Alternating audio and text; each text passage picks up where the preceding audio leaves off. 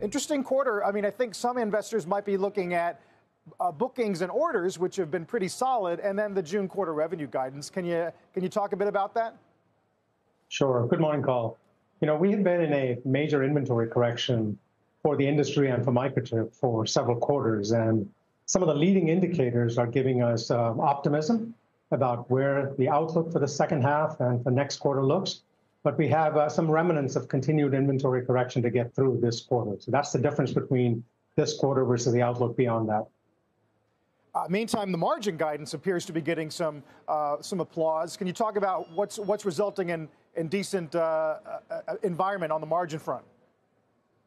Yeah, so at what is the trough of this inventory correction, we're still going to be forecasting more than 30% operating margins, and that comes with substantial controls of what we have done for our gross margins. That's our manufacturing facilities, our operating expenses. That's what people are doing across the world in terms of both. We've done some pay cuts inside the company. Everybody is on one, but we're also cutting expenses for all the discretionary items that we have in our control. And we've done better than we expected so far, and that's a great credit to the employees who have engaged and are very much part of the solution. One big piece of the semiconductor story, of course, has been the degree to which they're bringing operations or building operations in the United States with the help of industrial policy, whether that's Micron or Samsung or Intel. Have you been as aggressive on that front as you've wanted to be?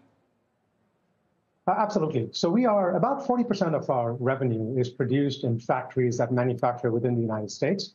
We have been expanding these facilities over the last 3-4 years as the big boom in demand was there, and there were many constraints, and we were alleviating those. We have also got continued growth plans and expansion plans for which we have worked with the CHIPS office on, and we were one of the early recipients of what's called a preliminary memorandum of terms. We are going through the diligence, which is pretty much done. We've got more negotiations to go. But yes, we do intend to expand in the U.S., create significant both capacity as well as jobs, and that is all over a multi-year phase that we're bringing the capacity on. I'd love to get your take on two pretty important verticals. One is where you think we are in the auto cycle regarding semis. And then, obviously, the conversation inevitably turns to AI. And every CEO is sort of pushed to explain where they think they fit in that overall story. Talk about those two. Great questions. So on automotive, during the shortages, automotive went into overdrive to be able to secure supply, but also to be able to secure inventory. And so there is inventory at multiple points in the chain, whether it is our distributor, their customers in the dealerships and various other places in the tier ones. And so a lot of that is unwinding. The number of cars being produced is not dramatically changing.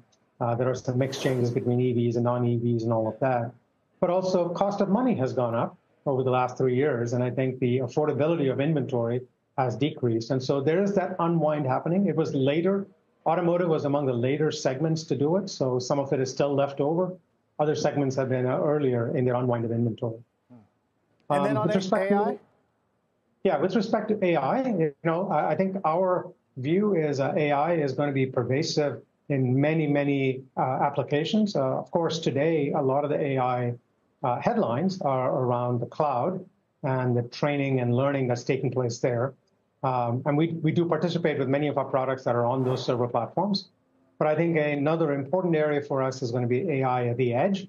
And this is where it is taking place on the factory floor, in the hospitals, in our homes, et cetera.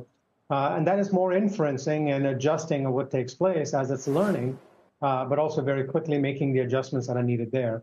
It needs performance. It needs low power.